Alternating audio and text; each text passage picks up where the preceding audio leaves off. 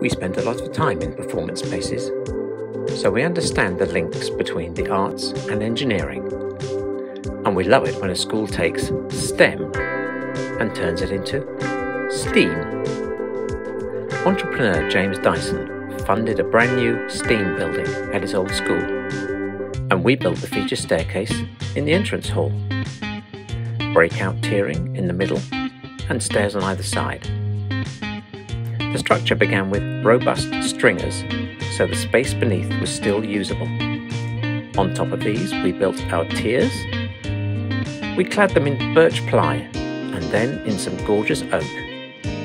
Finishes to the treads were in stainless steel, and bespoke cushions offered contrast and comfort. We installed a glass balustrade around the first floor and up both sides of the staircase.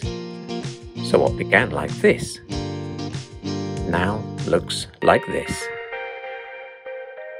Who says you have to choose between art and engineering?